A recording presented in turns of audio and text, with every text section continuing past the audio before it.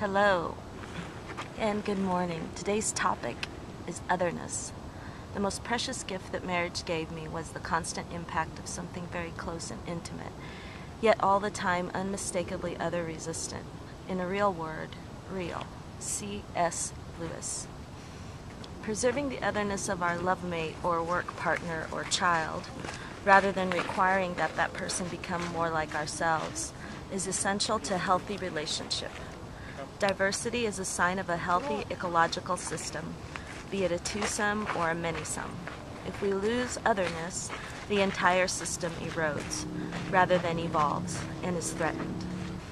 Unmistakably other is how C.S. Lewis describes it, not another version of the self, or a screen onto which we project parts of ourselves, or an object, but someone outside, different, at times distant, always distinct.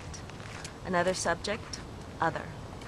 As we grow in self-confidence, we can appreciate others for who they are and not need to change them for our benefit. Today, I celebrate otherness. Animals and plants are other than humans. Women are other than men. Night is other than day. I will allow the otherness of such realities to influence who I am today and what I do. Today, I celebrate otherness. Animals and plants are other than humans. Women are other than men. Night is other than day. I will allow the otherness of such realities to influence who I am today and what I do. Otherness. So interesting. Let's begin the meditation. Take a comfortable seat. Make sure the base of your spine is upright and all going straight up to the crown of your head, allowing the golden shaft of light and life to go up and down that space. Get in touch with your breath. Inhale, let. Exhale, go.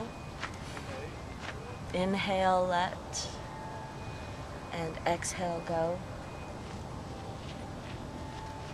As you sit in meditation, just allow whatever thoughts come in and observe them and let them go out. And again, place your hands wherever they are comfortable for you. Gently close your eyes. And I will begin the 1-minute meditation.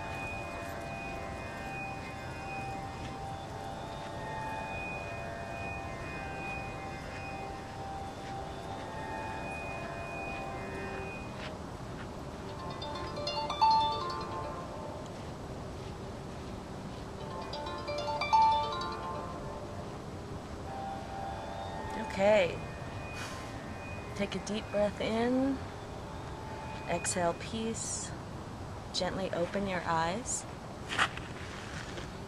Take another deep breath in and exhale peace. Otherness. It's nice to be alone. It's safe to be alone. And be other than someone else. That is what attracts people in the first place, right? So as you go about your day, celebrate the otherness of you, celebrate the otherness of other people, even the ones that irritate you or upset you. Celebrate their otherness, whatever it is that upsets you or distracts you or Just enjoy it.